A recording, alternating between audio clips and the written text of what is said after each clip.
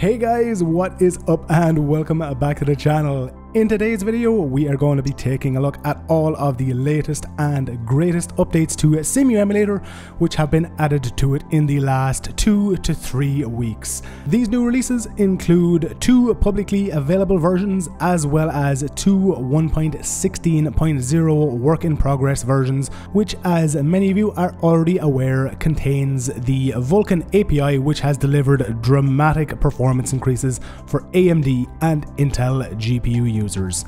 Now, before we get started, there is still no release date for Cemu 1.16.0.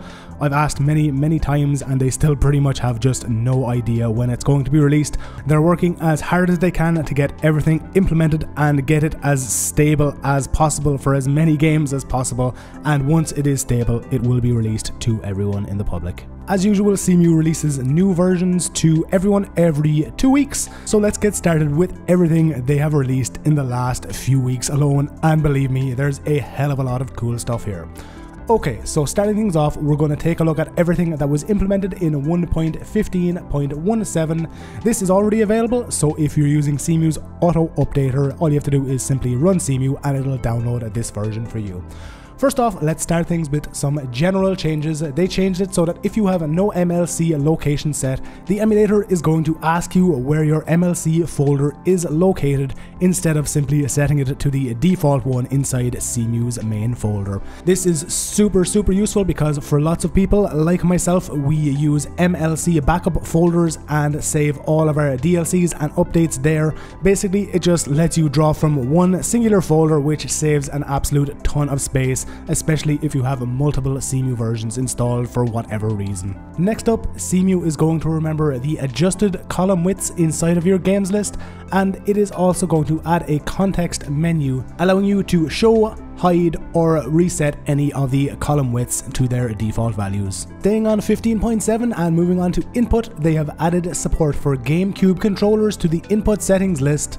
They have improved the accuracy of the Wiimote and nunchuck acceleration values. They fixed Wiimote performance when sending a lot of packets, for example rumble, or when using multiple Wiimotes, and they also fixed a bug where the input settings would stop detecting any pressed buttons on any of these controllers. Again, staying on 1.15.7, the biggest thing by far introduced in this update is the fact that they have added support for the reading and writing of Amiibo register info. This means nickname and owner me's. They've added support for reading and writing of Amiibo game specific data, and they also implemented the missing APIs that prevented the Amiibo settings app from booting. All of these new changes mean that for practically every game that uses them, you are now going to be able to use Amiibos. One game which a lot of people have requested Amiibo support for is Super Smash Bros, which, as I said, is now going to have full support for both reading and writing. In the interest of keeping this video as short as possible, let's jump straight over to 1.15.18. This is the latest Patron release, which as usual will be available to everyone for free this coming Friday. Again, starting things off with the general changes, they have optimized and drastically sped up the boot or loading times of the emulator. Previously, and especially after just restarting or shutting down and relaunching your PC, it could take between 5 to 10 seconds for Cemu to load, whereas now it's pretty much instantaneous as soon as you click the Cemu icon. We've also received several games list improvements. First of all, 2 new grid-based display modes, much faster loading times and caching of all the data once you load Cemu for the first time. Adding a new game and hitting the refresh icon is going to be much faster also, and it also fixes playtime not being correctly tracked. This is going to be super useful for anybody who loads specific games from either shortcuts, launchers, or batch files. In this version, they have also implemented a far more accurate implementation of the calendar API. This fixes a ton of crashes and softlocks in many games, most prevalent the date-dependent softlocks in Animal Crossing Amiibo Festival. Finally, for this 1.15.18 version, they have added a fix for a bug where the Rumble preview section of the gamepad selection window would be extremely short if you were selecting and using the Wii U gamepad. As I said, all of the changes in both of these versions are going to be available to everyone on the coming Friday. For now though, in the interest of keeping this video as short as possible, since there's a ton of information in it, let's move on to all of the changes in the Cemu 1.16.0 work-in-progress versions, which, as I said, contains the Vulkan API. As I said at the beginning, we still have no release date for these Vulkan version builds. You can, however, download them by simply supporting Cemu Emulator over on their Patreon for $5 a month. That's literally all you have to do, simply support them and you will get immediate access to the Vulkan API in Cemu.